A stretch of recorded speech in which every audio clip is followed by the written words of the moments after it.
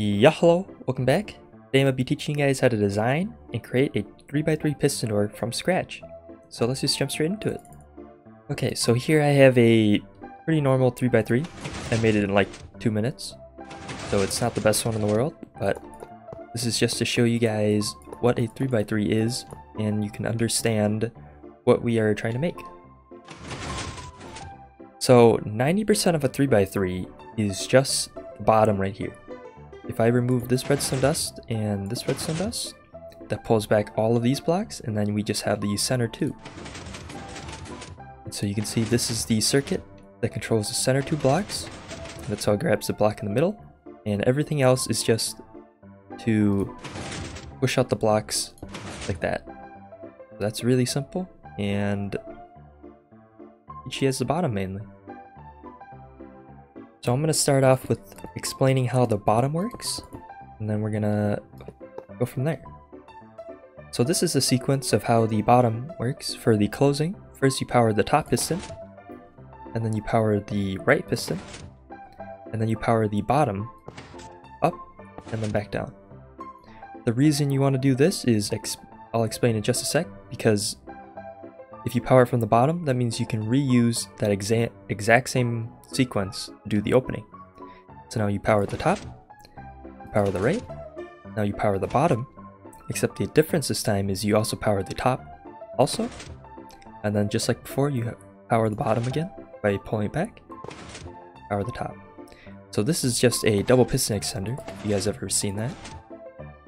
And yeah, so very simple, top, side, bottom, it pushes up, and then you don't power the top this time and you pull it back down.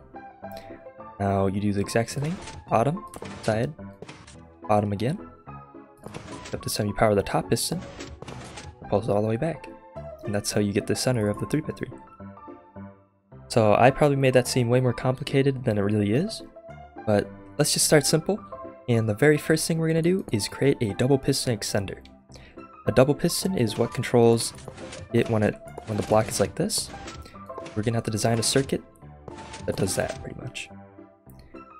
And how I would do that is through this. So how you power a double piston pretty much is you power this front one first, and then you power the back one.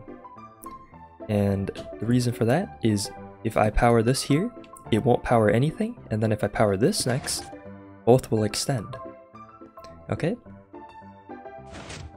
But when you retract them, if they're at the same time, this won't pull it back because this piston is still extended. So if I just put a delay here,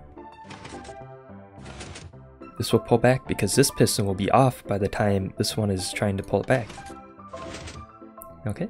Now the only thing we have to add now is if I put a block here, you can see we're just missing one step, which is powering this middle piston. And just for showing you guys how to do this, I'm going to do it all the way over here. And we're going to have an observer, because an observer will give a 1 tick output, which will be push out and grab, like that, which is what we want. And we're going to make it 2 ticks. So this is 2 ticks after, and then the observer has 1 tick. So this is, imagine this as a 3 tick repeater. So it goes 1, 2, and this is 3. And there you go, that is a double piston extender.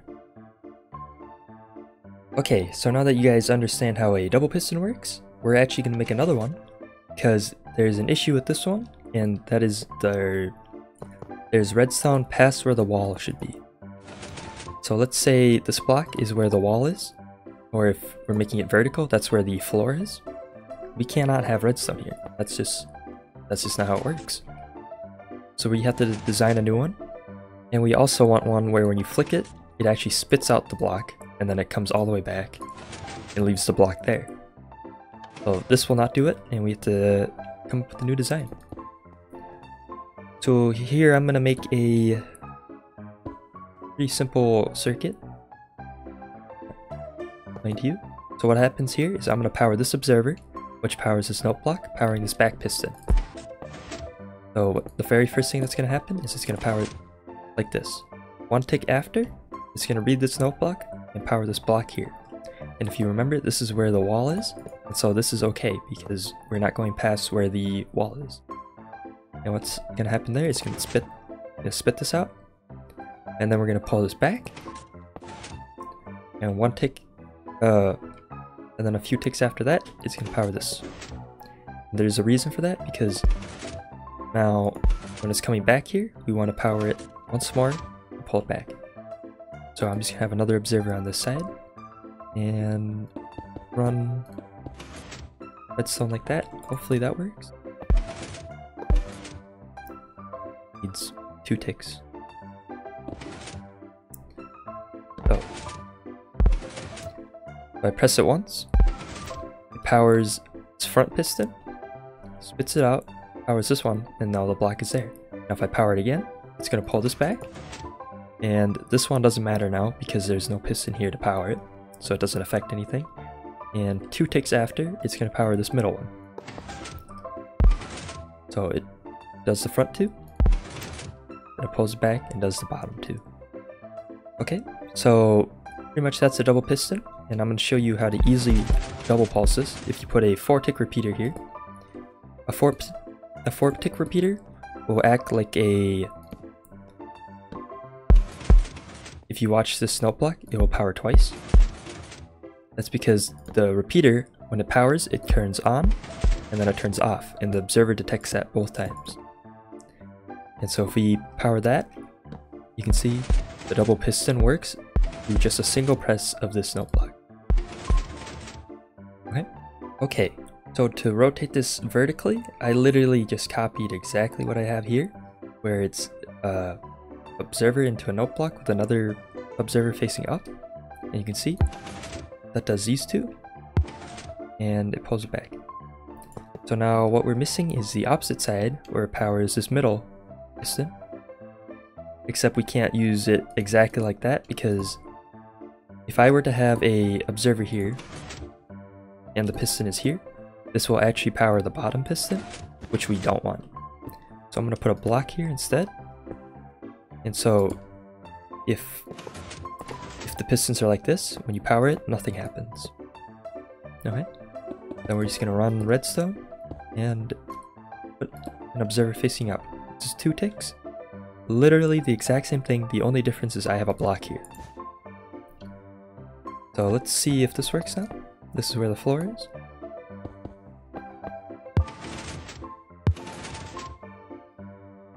And it looks like it was maybe too fast. Let's try 3 ticks here. See if that maybe fixes anything. Yeah, and there we go. That is the working vertical double piston extender.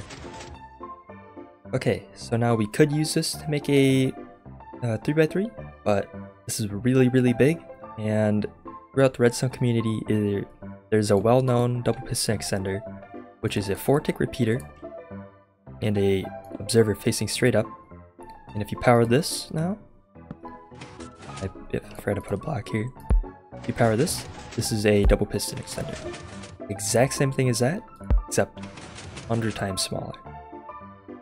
Okay, so now that we have a really small double piston extender and how you guys kind of understand why, I'm not going to explain why this one works in particular, but what it does is it's the exact same thing as this. Now the next part we're going to do, really simple, we're just going to add in the side. So now we just have to do the sequence. Piston, middle one, side, then we have to power the bottom. And how we do that is we just power the double. And the reason it didn't do the full extension is because I don't have a block here. If I had a block here, it would break. So this is just another thing that is well known through 3x3s, is we use this method where we actually use the block that gets pushed in. So we power this, we push this in, so now there is no block here. And so that means we can just power the double, and all it does is just push the bottom up and then back down, which is exactly what we want, and that is how you close it. Now for the opening, we power this, we power the side. Now there is a block there, and so we can just power our double, and that pulls it all the way down. Super simple. Now that you guys understand the most complex part of the 3x3, all we have to do now is make a circuit that powers this, and then this. And that seems pretty easy. I'm just gonna make it kind of big. So observer here is gonna power it when I press this lever. That's gonna be the first one that powers. And then it'll go, and we'll read this and make it have to power this after 2 ticks. It has to be 2 ticks, that's just how pistons work, because it'll take 1 tick to pull it back, and then 2 ticks later is the minimum amount before you can pull this, kind of. So I'm just gonna think of a way, 2 ticks here, and I'm just gonna have a block there and there. So this will power this redstone dust, and the dust will power this block, powering this piston. So you can see, when I flick this lever, it pulls it from there to there. And if I do the opposite, it'll push the blocks like this, and then you just power the double. And then we do the same thing, pull it down, power the double. And what you have to do is you have to power the double after 2 ticks, and we already kind of have that. I'm just gonna put redstone dust here, because it'll power this block, which will power this redstone dust, powering this snow block, which powers the double. There you go, that's the entire 3x3 bottom. So this next part is unnecessary, but I'm gonna do it because then you guys can understand how 1 wide 3x3s are made. But pretty much, all I'm gonna do is remove this layer here and try to make this 1 block wide. And it's really simple actually, because like before, 1 tick, I'm gonna power this top piston. So I'm just gonna put a note block here with a lever. So when I hit this lever, it's gonna power the top piston. Very simple. And then after 2 ticks, so I'm just gonna go below 1, 2. Have a block here, and then I guess it could be 3 ticks. It doesn't really matter. So it's gonna be 3 ticks now. That's gonna pull these 2. And that's going to be the exactly what we're looking for. You guys recall, that's what we're looking for. And then we just have to add in a double piston extender, which is just, remember, it's just a 4-tick repeater and an observer facing up. The 4-tick is facing into the bottom piston like that. That's the 3x3 bottom, 1 wide. Oh, now that we're 90% done with the 3x3, the rest of it is just figuring out how to power the rest of these. So we're just gonna have pistons all the way around. I'm gonna put 3 on the side here, 3 on the side here, and 1 at the top.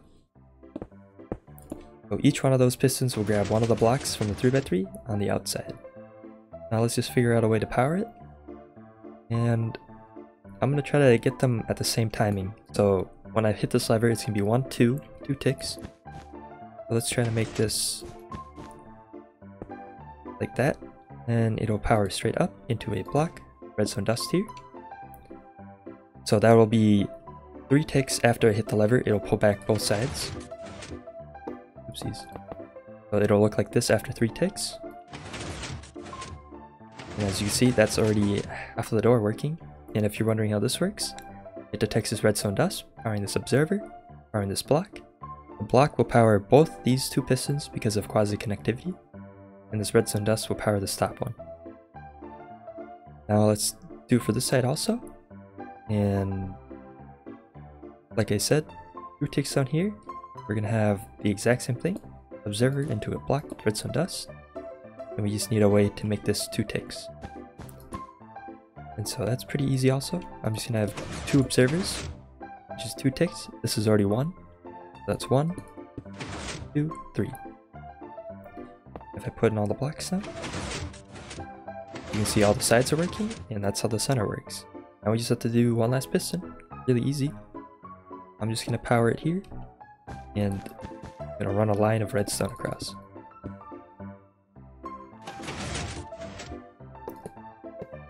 Okay, that's kind of dumb, because I forgot, this redstone dust will power this piston through quasi-connectivity. So actually what I'm going to do instead is put a piston here. So it'll power this piston. Then the piston will trigger this observer, powering this middle block. Okay. And And guess what? We're done with the 3x3. So I just build a ring around it. You can see when I close it. That is why this is what 3x3 technology has become now. One wide, super easy to build. Almost anybody can understand it if you just spend a little time with it. But anyways, tell me if you guys want a tutorial on how to design a 4x4. But that's about it. Thanks for watching.